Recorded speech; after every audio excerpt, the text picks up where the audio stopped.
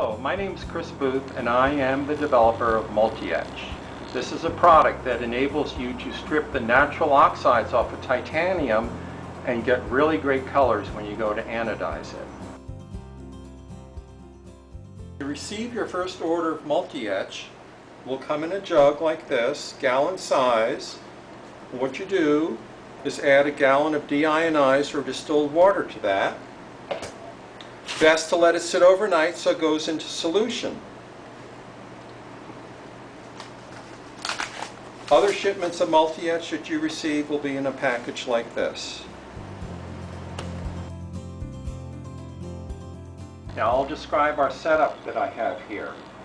Thermometer, fume hood, double boiler to heat up the multi-etch on a hot plate. I have deionized water, you can also use distilled water as a rinse, power supply, electrolytic bath, and a storage tank. And I'll describe that later. So, why don't we get ready?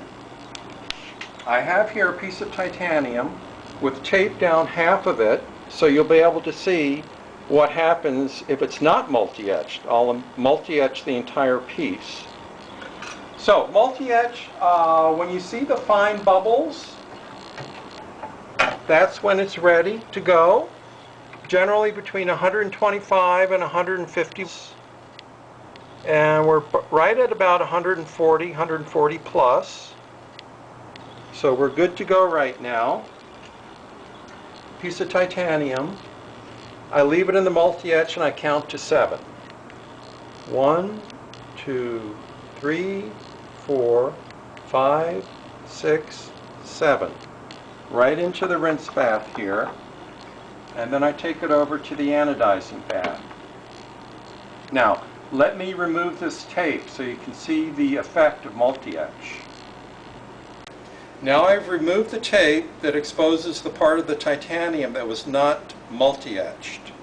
We'll go over to the anodizing tank, start at a low voltage.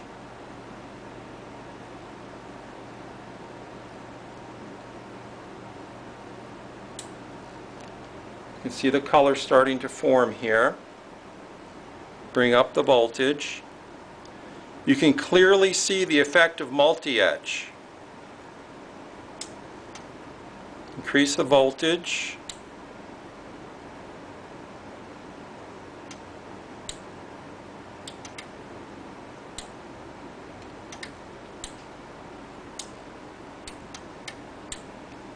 Multi-etched, not multi-etched. Dramatic demonstration of what this product can do.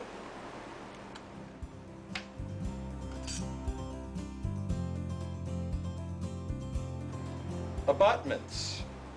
Prior to putting the nice yellow or gold color on there, they do need to be multi-etched. This is a plastic basket. I will put it in the multi-etch. Count to 7, 1 and 2 and 3 and 4 and 5 and 6 and 7. Go right into the rinse. And now I am ready to anodize.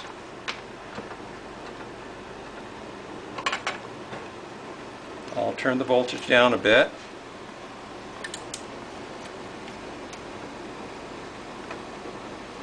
With this probe method, you can anodize many parts at once.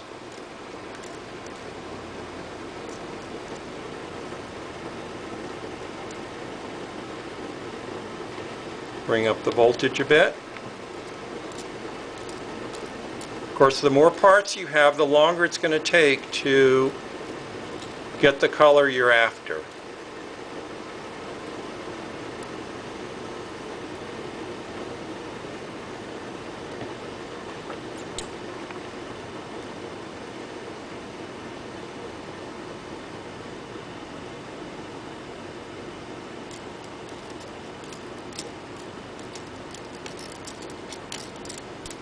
Swish it around so they all get good contact.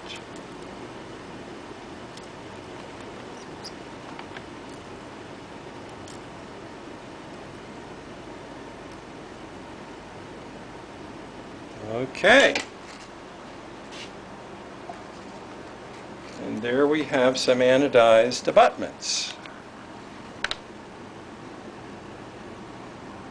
Now, you could also, if you're not ready to anodize, multi-etch your titanium, rinse, and put it in what we call a storage unit here, storage tank with deionized water. Then you can go back hours or days later and anodize it in the colors that you want. What I have here is a piece of titanium that I've put 3 different types of finishes on: the polished, a satin finish, and a bead blasted finish. The nice thing about multi-etch, it will retain whatever finish you put on the titanium. So, back to the multi-etch tank.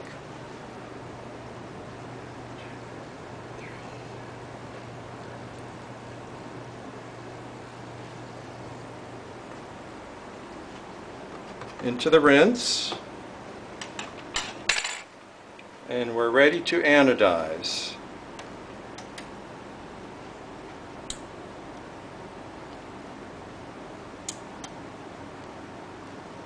Now I do have the voltage turned up high, so the longer I leave it in,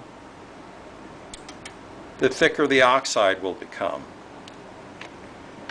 So what you've seen here is the finish is being maintained. You still have your polished, your satin, and your bead blasted finish there. A very easy procedure to do, and in orders of magnitude much safer than hydrofluoric acid.